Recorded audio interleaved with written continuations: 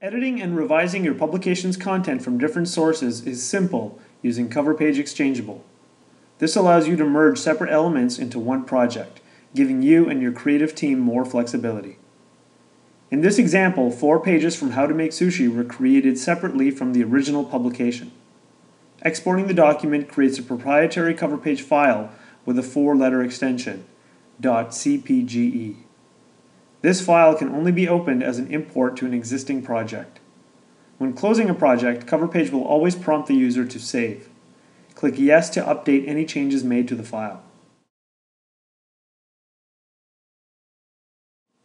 Here, the original file is opened by double-clicking the CoverPage icon named Project. Note that the other item here is an Assets folder. This contains all of the necessary content for the project. Once open, a thumbnail on the left is highlighted by clicking on it. This will tell CoverPage where to place new content. Under the Import menu, CoverPage Exchange is selected and the previous file is located. Selecting the CPGE file begins the import and the new content is placed under the highlighted page.